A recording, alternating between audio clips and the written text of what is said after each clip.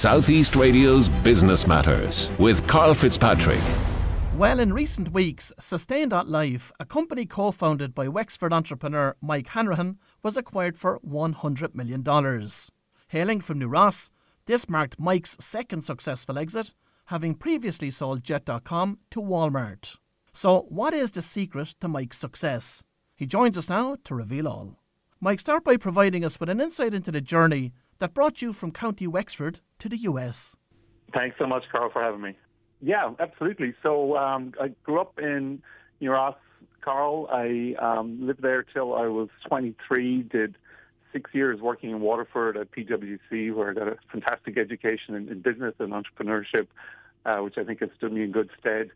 I think like a lot of people in the sort of mid-90s, I moved over to London when I was 23, did 14 years over there where I really sort of transitioned from the accounting world into the technology world. And I started building various risk and trading systems at a bunch of different banks over in the UK. And then in 2010, I was very fortunate to have a good friend of mine, a guy called Mark Laurie, who I'd worked with in London, contact me and ask if I'd be happy to move over to the US to help run technology at a business that he was starting to grow pretty rapidly at that point, a company called diapers.com. And my wife and I just had our second child in London, and we were very excited at the opportunity of moving to the US, and we jumped at it. And things have gone very well since. Your first successful exit, of course, was Jet.com. How did you develop the idea for this e-commerce site?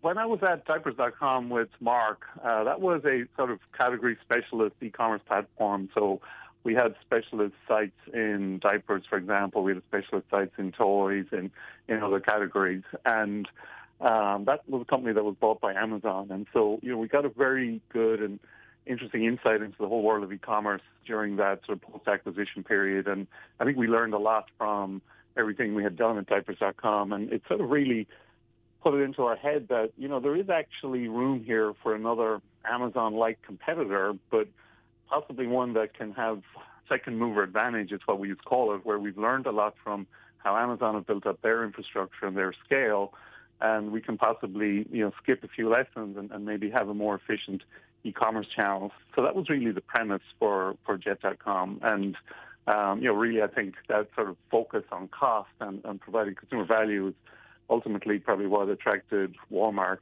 as they started looking at us and, ultimately acquired us. And prior to being acquired by Walmart, were you growing the business with such an acquisition in mind? I wouldn't say it was a principal strategy that we had. When we were raising money, I think our goal was always to take Jet.com to scale and try and be a competitor to Amazon. I think when we started having partnership conversations with Walmart to sell on our platform, because we had a marketplace component on the platform, I think it was very much a meeting of minds between Mark Laurie and Doug McMillan, the CEO of Walmart at the time. And we could see that Walmart were incredibly invested in becoming number two in e-commerce. They had a strategy and a scale that was, going to be very hard to beat once they sort of got themselves up and running. They also had an incredible direct fresh business, which was going to drive a huge amount of e-commerce growth for them in the future, which we could see. And as we talked to Walmart from a partnership perspective, I think, it became obvious that actually a deeper partnership or an acquisition or sort of meeting of the teams would be a much better outcome for both companies. And so as we developed and nurtured that relationship with Walmart, I think it became obvious that an acquisition was going to be the best play for both parties. And what was your experience of the acquisition process, particularly when an organisation the size of Walmart was involved? Yeah, they're obviously a very, very different organization to what Jet was. As I said, they are, they're almost like a small country. I actually compare them to Ireland quite a bit. They have about 2.2 million employees, which is, a little bit less than the working population of Ireland. Their revenue annually is 650 billion, which is not too far off the GDP of Ireland. And so, they're a huge, huge organization and akin to a small country, as I said. And so for them to be successful, they're very operationally focused, right? A 1% mistake in any direction can cost them $6-7 billion. And so that type of operational mindset is very, very different from a startup company that's very entrepreneurial, that's sort of moving fast and breaking things, that's trying to innovate very quickly, where innovations can have, a 10x multiplier effect. That's a very different type of culture and a different type of employee who's attracted to that type of business. And so, I think there was a lot of pros and cons really in integrating ourselves into Walmart. Certainly the cultures were very, very different, but I like to think that hopefully the teams in Walmart learned a lot from our teams, and I know for a fact that our teams learned a huge amount from Walmart. I had a 5-year earn-out there, and I learned an incredible amount about just how to operate a business at scale, a business that's running, and how to sort of think at the level and scale that Walmart provides. And so I think there was a good sort of symbiotic effect of both those companies coming together. And by the end of the earn-out, did you already have other business ideas in mind? I did, yeah. We thought a lot during our time at Walmart about what we wanted to do post my earn-out. And when I say we, it's myself and my 2 co-founders at Sustain, Patrick Campagnano and Emily Bloomfield. And so we had a lot of conversations about what we would do when I was finished at Walmart. And I think, we honed it down relatively quickly. We're very, very good at building enterprise software. That's what I've effectively always done, either in banks or in e-commerce or a retail sector. And so, something in the enterprise software space was obvious to us. And, the 3 of us had a passion for climate change. I have been trying to make my own home carbon neutral here in the U.S., and I found that incredibly difficult. And that sort of had me thinking about, well, if it was so hard for me, who's, technical and interested and motivated to do it, what hope do companies have of becoming carbon neutral, where it's not going to be the number one priority, where there's a lot of competing resources inside a company, where the sort of tools and systems are not placed to help them even understand what their carbon footprint is. And so, that experience of me trying to make my home carbon neutral, I think shone a real spotlight for me on a gap in the market of being able to provide really good enterprise technology to corporations so that they could start on that same journey themselves. So, Mike, you changed to a new industry for your next business, to the environmental sector with Sustain.life. Provide us with an insight into that business and the services it provided.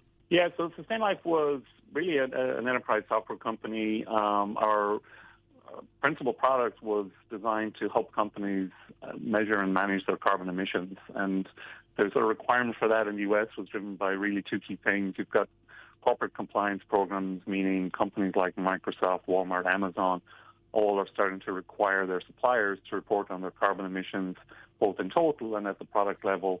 And then additionally, you have regulations in the U.S., principally from California, but then SEC is starting to roll out its regulations in the carbon accounting space. And so we knew there was going to be a big appetite, a big demand for this type of software coming on stream, really in sort of, we had predicted somewhere in the sort of 2023 to 24 timeframe, which is, actually exactly what happened. And the software is very much like an accounting platform, although actually ends up being a lot more complex than an accounting platform, just because the data requirements you have for something like carbon accounting really traverse a whole gamut of systems inside a company. So you're connecting into financial accounting systems, into logistics systems, into travel systems, into all the utility information, into the meter level readings, into their power utility bills. And so it's really a very sort of integration-heavy, data-heavy type of platform. And, that's something that our team really excel at building. And so build that together and started selling it into the enterprise market here in the U.S. And, it was very well received. What level of growth did you achieve with Sustain.life? We initially were targeting the sort of SMB sector, the sort of small to medium-sized business sector. And we had a 3 product actually there, which had explosive growth. Thousands of companies signed up actually in the first couple of months. We struggled to get any of them to actually convert to paying customers just because they didn't have the sort of regulatory or corporate compliance imperatives that some of the larger companies did. And so that was probably late 2021, early 22. We took a decision then in sort of Q2 of 22 to actually move the product up market and start focusing on the sort of mid-market enterprise sector, and then sort of go from there up into the larger enterprise sector. And so as we moved through 22 into 23, we saw incredible growth. I think we had, if I remember the numbers correctly, roughly like 16x growth in 22 versus 21, and then sort of 4 or 5 x that again in 23. And 23 was really when that market started to crystallize here in the U.S., because prior to that, you didn't have those corporate or state-level regulations or requirements that companies needed. And so, the market really started to take off in 23 and grew massively, continues to grow massively. I mean, it's still, I would say, a very, very nascent market. The SEC regulations are being challenged in the courts here in the U.S., which has kind of caused a lot of companies to push the pause button. And most companies still don't have this type of technology internally. And so I think it's going to be a huge, huge market. We had research that shows that this market's going to be worth $26 billion by 2024 from, effectively zero in 2023. So it's going to be a huge, huge market. The Sustain.Life business was recently acquired by Workiva for $100 million. But how did that transaction come about? We had been talking to Workiva from a partnership perspective since probably Q1 of this year in 2024. So what Workiva do is they do a lot of integrated reporting for a lot of public companies globally. And when the SEC in the U.S. came out with their new carbon accounting regulations, Workiva were looking for a partner who could help them drive the data requirements to be able to fulfill those regulations. And so they had that requirement. At the same time, some of our clients on the Sustain Life side were asking if we could integrate with Workiva ourselves, because they were also customers of Workiva and were wondering if our platform could push the data through into them. And so we were in partnership conversations with those guys. We, at the same time, were starting to do our Series A fundraising. And typically in a Series A for an enterprise software company, you'll want to have a mix of straight-up venture capital firms, but also ideally some strategic corporate investors. And so we've been talking to some potential corporates with a longer-term view of acquisition in our Series A process. Workiva were one of those firms, and we were presenting to them our sort of strategy and growth and details about the team and all the rest of it from a Series A fundraising perspective. And ultimately, they very much liked what they saw and came back and said, well, let's skip past the Series A and we'll just acquire you guys, which I think was a fantastic outcome for both sides. As somebody that has had 2 very successful business exits, for those thinking of selling their businesses, what advice have you got for them? Yeah, I think we're in, we've had a very interesting period over the last 4 to 5 years from a valuation perspective, largely driven by interest rates, as I'm sure you're aware. And, valuations were a little wacky there for maybe 2 to 3 years, right, running from sort of 2021 up to sort of maybe late 2022, early 2023. And I think that's created a sort of interesting psychological dynamic for a lot of founders that, they may have raised money at a very high valuation, or they may have seen some of their peer companies raising money at extremely high valuations. And it's anchored some people, I think, in valuations that are maybe not realistic and not justified by the current interest rate and funding environment. And so, I think one of the things I would impress upon entrepreneurs who are sort of thinking about valuing the business or selling the business is, take a sort of realistic step back and look at your comps and your multiples. Once you get yourself over that sort of hurdle, and it can be sometimes unpleasant, obviously, to have that conversation with yourself. I think in terms of actually selling, number one thing for me would be find a company that shares your values. I've been through a number of acquisitions at this point. I think Workiva is probably the one I'm most excited about. They were absolutely fantastic company to work with, very much shared the values of our companies. Culturally, we felt that it was a fantastic home for our employees. And that was the impression we had even before going into the deeper negotiations with them. But through the process of selling to them, they really were as good as the word on all of that stuff. They were, really great to work with, very understanding of our size as a company and the resource constraints we had in working with them, and understood some of the motivations for our staff and why they were at Sustain. And we're going to be able to sort of maintain those types of motivations or incentives for staff. And, having that cultural connection between yourself and a potential inquirer, I think is really, really important. So what is next for Mike Hanrahan? Yeah, I'm not quite sure. I'm definitely going to take some time off. I promised my wife I'd take at least a year off And I think I'm going to take some time out and sort of really think about, do I want to get into this again? As you said, it can be stressful. I'm only 50 years old at this point, and I definitely think I have one or two more companies in me. But we'll see. I'm certainly not going to make any decisions for another 12 or 18 months. I presume, though, if you do get back into the tech space again, AI will be a big feature of any product that you develop? Yeah, I think that's probably actually a fair assumption, Carl. I am actually starting to invest a lot of time and energy into understanding the AI space even more. I ran the computer vision AI program at Walmart for almost 5 years. So it's a space I'm very familiar with, but I'm really trying to make sure I'm sort of keeping up with what's happening in that space and thinking about potential opportunities. And, I think there's a lot of money and noise and hype around that space right now, and I think that will sort of settle down in the next 12 to 18 months. But I think it is going to be a transformative space, and it's definitely something I'm going to look at deeply. And, having had plenty of experience in the space and having a relatively good network of people that I could call on if we wanted to build a product in that space, it's definitely something that's on the radar for me. So I do think AI is going to be increasingly transformative in the years ahead. So definitely be interested to see how we can do some work in that space. And Mike, finally, for any budding tech entrepreneur listening this morning, what advice have you got for them? Yeah, I think there's a few things. For me, I think the number one thing is always just have that self-belief.